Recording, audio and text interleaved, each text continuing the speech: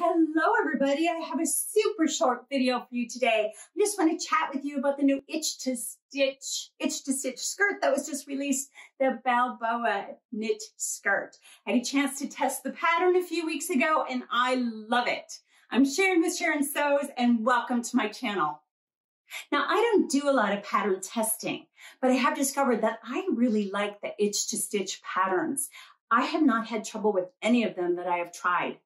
I haven't tried all of them, but the ones that I have tried, I really like them. I like the way they fit. The instructions are really well written. And so I test patterns for her on occasion when it fits my schedule. And I had a chance to test this new skirt, the Balboa skirt. It is the perfect, simple little skirt. It's perfect for summer weather, but it's also perfect for any season. I'm wearing it with sandals and t-shirts, but you could certainly wear it with tights and boots. There's 13 options in this pattern, and I love a pattern that gives me a lot of options. Here are all of the options. As you can see, the first thing is you can cut that front and back on the fold, or you can cut the front and back so that you have a seam in the front and back. Then you have a pencil skirt. You have an A-line. You have an A-line with a ruffle at the bottom. You have an A-line with a flounce at the bottom. You have a double flounce. You have a handkerchief hem. Ooh, love that. And a maxi with all of those options. So many opportunities to play with your fabrics. And just a great, simple sew.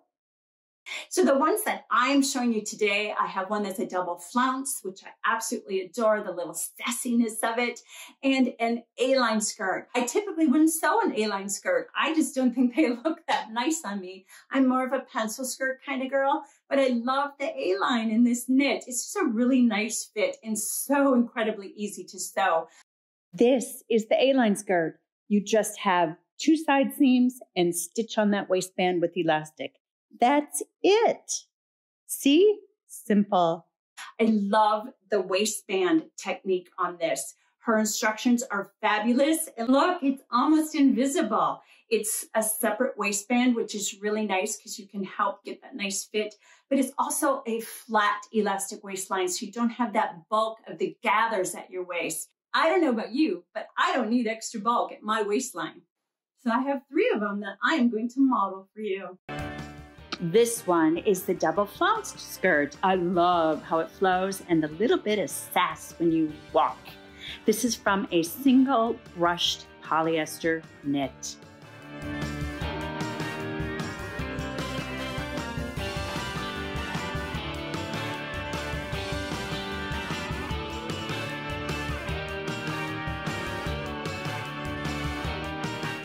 Now this one is the A-line version. I absolutely love this. It is so comfortable to wear and so simple to sew. This was actually a dress that I never used and I cut it up for these skirts. So this one does have a center back seam only because of that. And it is a double brushed polyester knit.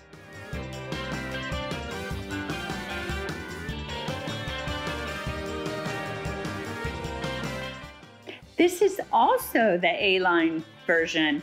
Again, double brushed knit with a little bit of a tie-dye print, very summery looking.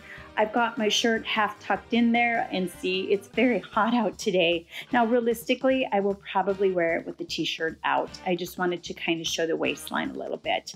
Love it so much.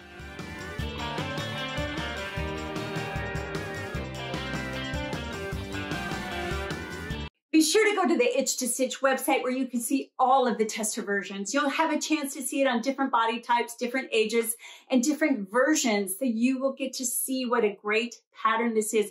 If you're looking for a simple sew, something that, you know, I don't know about you, but sometimes I like to just have something that I can whip up really fast because I want a sewing fix. That's what this skirt is. And it doesn't take a lot of fabric either. It's designed for medium weight knit.